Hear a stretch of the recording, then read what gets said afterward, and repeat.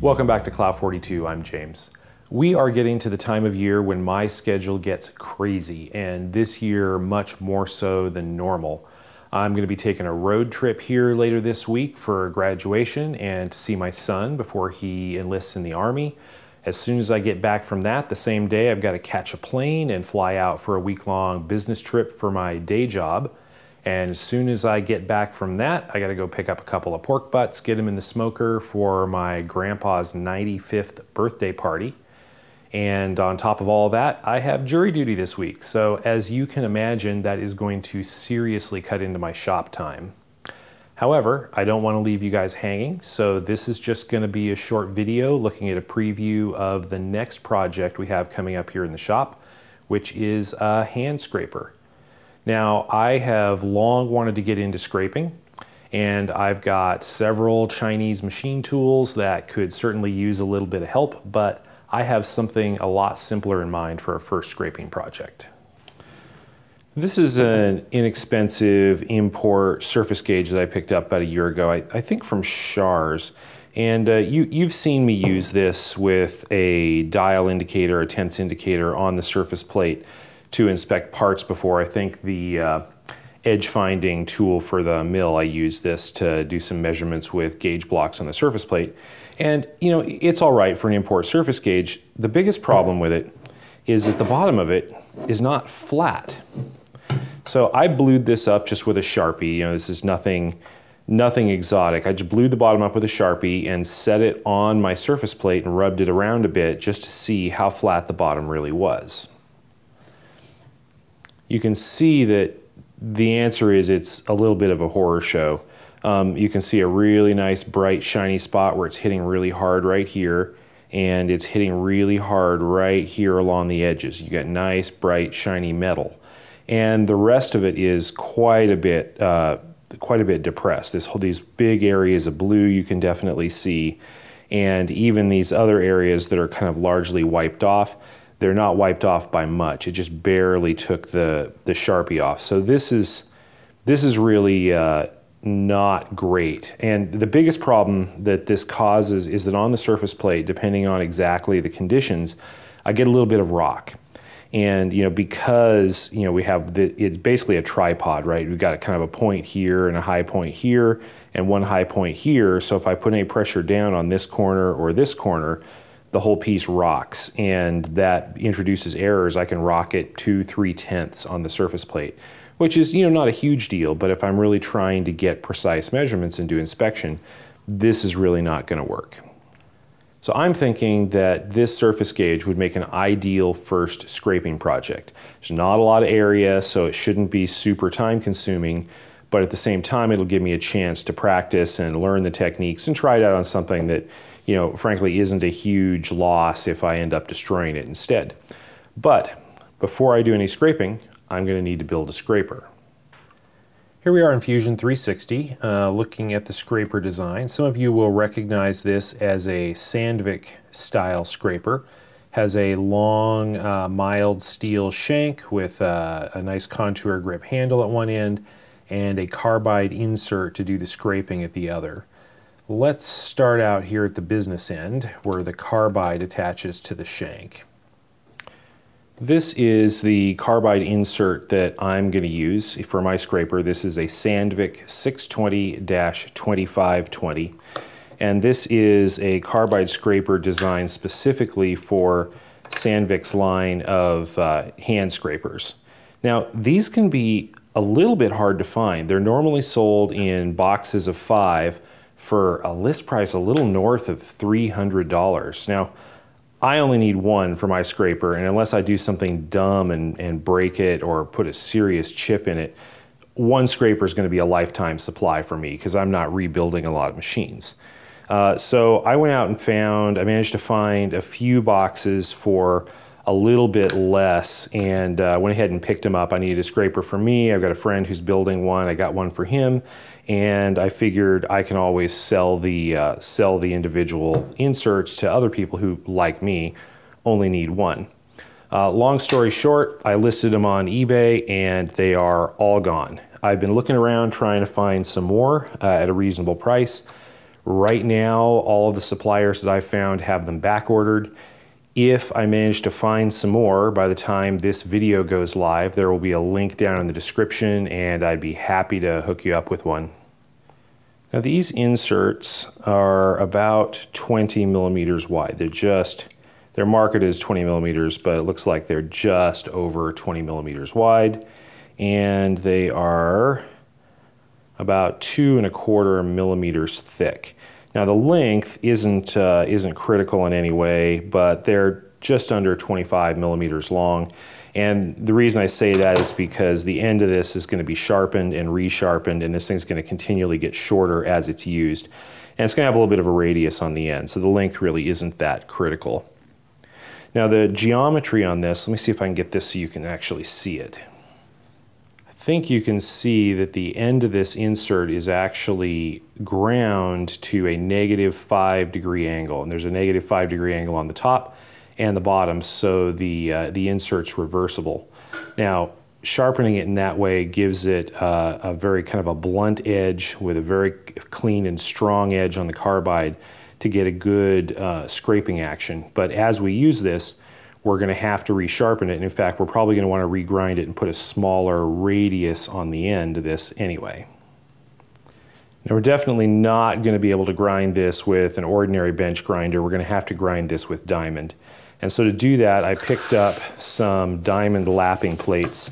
These are all over eBay and they're not very expensive. So I got a 600 grit, 1500, and a 3000 grit lapping plates. And all these is just a round piece of steel that's about, let's see, how big are these? They're about 150 millimeters or 6 inches, and on one side they have a very fine diamond abrasive. This again is 3000 grit, so it's very, very smooth. So I'm not sure exactly how we're going to set these up. Either going to go pick up an inexpensive bench grinder and make some arbors to hold these, or I might even use the induction motor that I took out of the lathe when I put in the VFD. We'll see. That'll be a future project. The insert mounts into the shank with a simple clamping mechanism. Let me get some things out of the way, the screw and the washer and the clamp itself. And now you can see the insert sits into a little step here that's milled into the end of the shank. And because the edges of the insert are rounded, this isn't straight. It looks pretty straight here, but it has cutting edges on both ends, and they're actually ground to a radius, and we'll probably be changing that radius for different kinds of scraping jobs. And because of that, the back edge of this can't be flat. And there's lots of ways to do this. I've seen them with little square ledges that stick out and then a rectangular recess. Or if you're working on this on a mill where you don't have CNC capability, there's lots of ways to do this. You could use a big end mill, you could use a rotary table. There's multiple ways to cut this so that it's not actually square. I actually have a CNC machine, so as long as I have that, I might as well cut these with some nice curves. So this is set up to provide support on the bottom side of the insert and a curved surface so that when the insert is in here, it's actually going to bear back on 2 points. Here on each end will give it nice square bearing and good support. And then to hold it in, there's a clamp that sits on top. Now the clamp is relieved on the bottom, and again, because I can and because I have CNC, I'm going to go ahead and mill a curved bevel on the front edge. That's not really needed. You could do this even on a belt sander if you wanted, or even with a file in the vise. But I have the CNC, so, you know, smoke them if you got them kind of situation here. I'm going to go ahead and make this nice with a nice interpolated curve and a bevel in the top with a ball end mill. The most important part of this is this recess that's cut out of the bottom. And the reason there's a recess there is so that we can get good bearing, so that the clamp doesn't bottom on the handle. It has support in the back, and then when the screw clamps it down, it bears directly on this insert and gets a good solid clamping force on it. Now any forces from scraping are going to be against this edge, forcing this back in and trying to lift it up. So we need good solid clamping support to hold it down, and we've got the two solid bearing points behind it to keep it from sliding back, and that should make for a very firm fixture that holds that securely. At the same time, it's just held down with a washer and screw, so it should be very quick and easy with an Allen wrench just to loosen this, pop the insert out to flip it around, flip it over, or take it over to a wheel for sharpening. This is the material that I'm going to use for the scraper shank. Now this is just a mild steel cold finished flat bar. It is 20 millimeters wide and 4 millimeters thick. Now this is quite a bit thinner and quite a bit more flexible than the shank on the actual Sandvik scraper, which is, that design is many years old at this point. But from everything that I've read, you really want your scraper handle to be a little bit more flexible than those Sandvik scrapers, which are very rigid, and even the Anderson tubular scrapers. And so decided to go with this, again, from what I've read and from what I've seen from other people who've built scrapers. This 4 by 20 millimeter mild steel really is a very good compromise in terms of flexibility. You can see, if I can show this, you can see that there's a little bit of flex to it, but it's still quite rigid. So I should be able to get a good solid scraping action, but still have some flexibility to help limit the chatter. Now I had to order this material. None of my local suppliers carry metric steel, metric dimension steel bar. So I ordered this from McMaster Carr, and 3 foot, 1 meter-ish length is about $10. So it wasn't a big deal. But no place around here locally carries metric steel. So I had looked at some, standard imperial sizes to see if I could find something else that would work. And I could get, 20 millimeters is pretty close to 3/4 of an inch wide, but the thickness is the real issue. I couldn't find anything that was close enough to 4 millimeters to have similar flexibility. I could get 1/8, but that was going to be really springy. 1/4 is, something you would build a bridge out of. But there was also 3/16, which on paper is, still quite a bit stiffer than this, but, maybe workable. But again, I couldn't find anybody locally that had that either. So I just went ahead and ordered this material, and we'll see how this works out in terms of balance for flexibility. I think this is going to be good.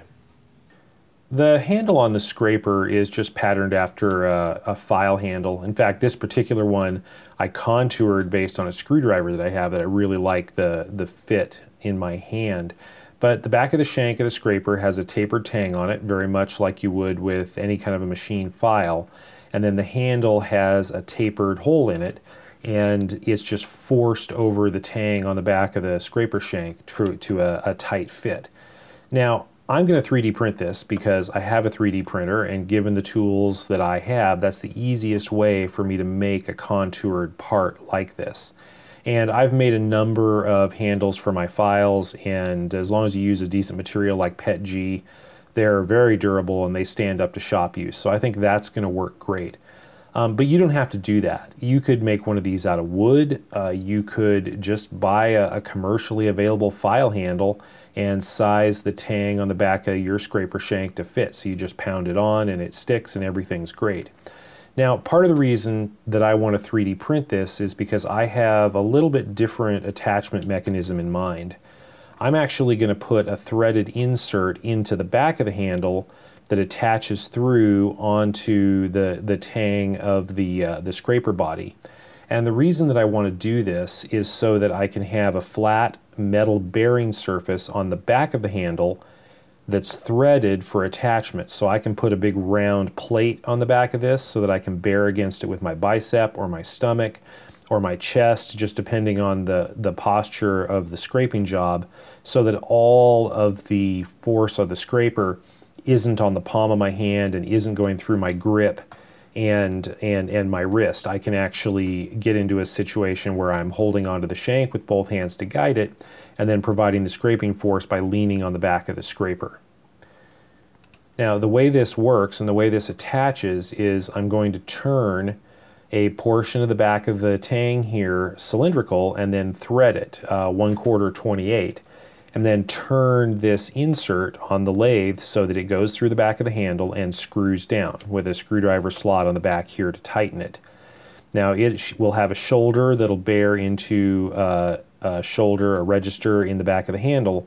So tightening this down will then draw the handle onto the tapered shank and pull it down tightly, and at the same time form a rigid mechanical connection through to whatever I put on the back.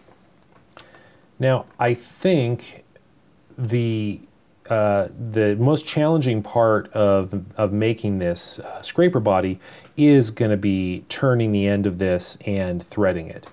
Because this material is so thin, and because there's such a long piece that has to be held in the lathe, and because these are interrupted threads, I think of all the machining I have to do, this is the part that's probably the riskiest, most likely to go wrong and cause me to revisit the design.